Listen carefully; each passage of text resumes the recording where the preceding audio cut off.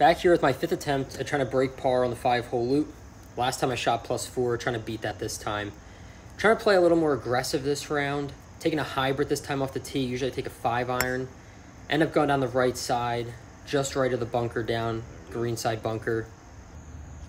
Got about a 20-yard chip here. Trying to put it close, hopefully start here with a birdie.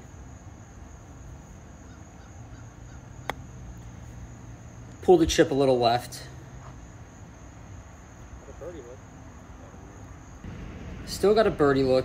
The greens are still in poor quality, so hopefully the quality of the green doesn't affect the roll in the putt. Hopefully I can get a good look here. I just pushed this putt left. It bumped a little bit through the rough patches in the green, but I just pushed it. Able to clean this one up for a par. Perfect start. The second hole is a 300-yard par 4 with water hazard all on the left side and then also in front of the green. Didn't realize the camera wasn't recording for my drive, so after this swing I'll have a pop out on the side that shows where my ball went.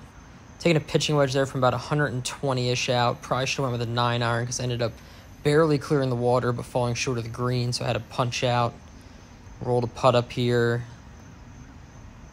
Left it short twice, so tapped in for a bogey. Heading to the third hole, +1, right on track with where I wanted to be. Taking an 8-iron here for this 140-yard par 3. End up catching it thin, right side, hitting it really low on the face, and ended up in this bunker. That was probably one of the worst bunker shots I've had in my life. Stepping up here with my par chip, trying to just put it close, hopefully, to save a bogey and get out of here.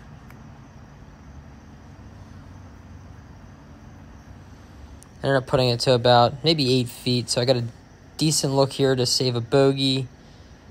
Hit a good putt, +2 through 3. Onto the fourth hole, which is a 130-yard, slightly uphill par 3, so take an 8-iron again here. Got to shoot 1 over or better on these last 2 holes.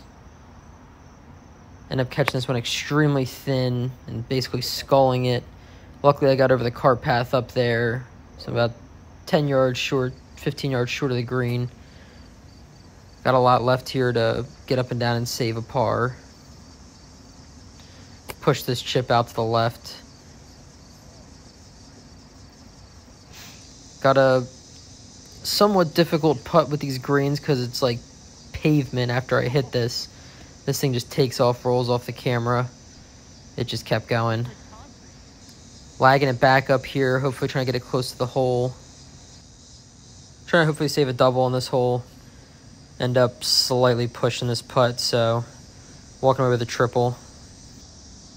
Coming up to the 5th and final hole here. That last hole really ended this round for me. I'm now +5 through 4.